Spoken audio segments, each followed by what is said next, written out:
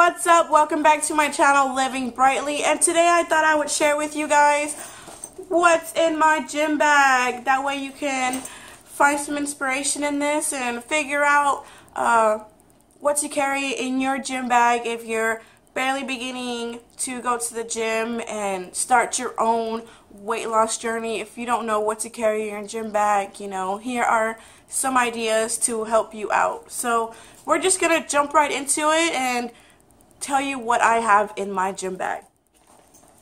So the first thing that I pull out of my gym bag are these gloves that I use to lift weights.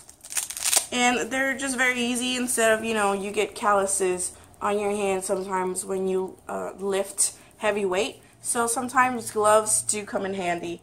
The next thing that I pull out, which is not a necessity, but it is good to have. I enjoy it. And it is my Polar watch that helps me count my calories, especially when I am lifting weights, and that way I can put them into my FitnessPal app to help me count my calories and stuff like that. So yeah, this is the next item that I have. The following that I have, which is a must-have, are some headphones, because you can never go wrong with having headphones in your gym bag.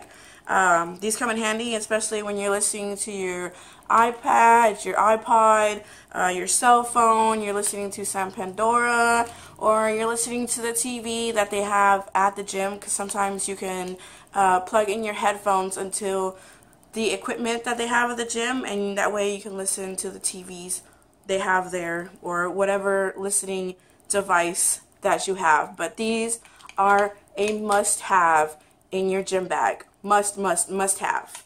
The next thing that I pull out, also you might want to carry, a few extra dollars in your gym bag just in case, poop, I forgot my water bottle or something like that. You can always buy a water bottle, because they'll usually always have like a vending machine or a bar at the gym. Like some have smoothies or stuff like that. So carry a few dollars around, though. You can never go wrong with that. The next thing that I pull out also are some wipes, and you can never go wrong with these either. These come very helpful, especially when you either, have to run a quick errand right after the gym, like your spouse calls you and say, hey, we're out of milk, or can you go pick something up for dinner, or, just feel a little refreshed from the gym to your house. Just get some wipes. Those come in handy. And the last thing that I have in my gym bag is my Sweet Sweat band, which is not really a big essential that you need to have, but it does help, especially if you want to sweat in target areas. So one of these comes in handy, and I recently upgraded to the Sweet Sweat band not long ago. But if you want to find an inexpensive one, you can always go to Walmart, and that's where I always got mine from. And they're like $5 for one of these, and it does the same thing that this one does. You can target specific areas. The only thing that I didn't like about the Walmart band was that after maybe like 10 or so uses, it would start breaking, especially the inside part, the mesh material, the plastic that's in here would start ripping. So that's why I decided to upgrade to a more expensive brand than the Walmart brand. But if you want to start, small and not get this one right away, you gotta budget your money. I would recommend the Walmart brand one, which was like $4.95, and I think it came out of Gold's Gym or something like that. They sell it like in a box, and you can find it at Walmart. And other than that, you really don't need an expensive gym bag either. My wife got me this one as a present, but you can always, it is not recommended, because I know some people are, environment conscious, But if that's the only thing you got and you need to carry your gym stuff so that you can get to your gym and have a good workout section, carry it in a grocery bag if you have to.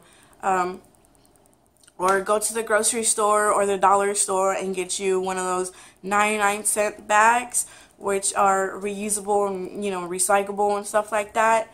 Get you one of those and you can carry your stuff around in that as well.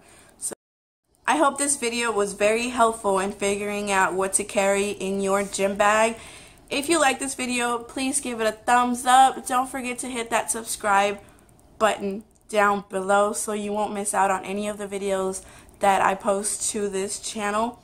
And I'll be posting some weight loss update videos really soon. That way I can keep myself accountable and hopefully motivate somebody out there to also start their weight loss journey and know that it can be done.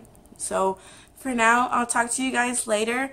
Don't forget to hit that subscribe button one more time.